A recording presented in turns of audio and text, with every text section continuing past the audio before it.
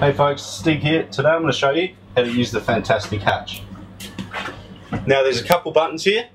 Firstly, you've got your speed control for your fan, your heat control, your fan one way and reverse, and the open and close button. Now the fan must be on a speed to open the hatch. Once the hatch is opening, as you can see, it does it itself, it's automatic.